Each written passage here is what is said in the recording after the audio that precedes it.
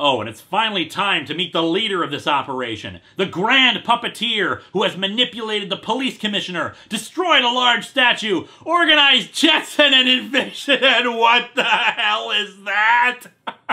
His entire body is covered in beads except for his mouth, and those beads are underneath his robes and turban. This guy actually dressed himself like this. He chose to put this stuff on! There. Sure glad I don't look stupid in this. Wait a second. I know what's actually going on here. He's using the vibrating heat suit from Jimmy Tango's Fat Busters. I've taken those speed pills of yours, and I'm wearing your vibrating heat beads. And by riding your snake, not only have I shed 65 pounds in 4 days, but guess what?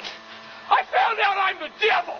Oh dear lord, this artwork is so awful. Look how tiny this guy is compared to Natalie Stack and the other terrorists. Apparently the leader of Al-Qaeda hails from the land of elves. Oh, but the absolute cherry on top of this sundae is the dialogue. Not all of us around here have a problem with English, my curvy young infidel. And not all of you have a problem with being a lecherous weirdo, you short, beady weirdo.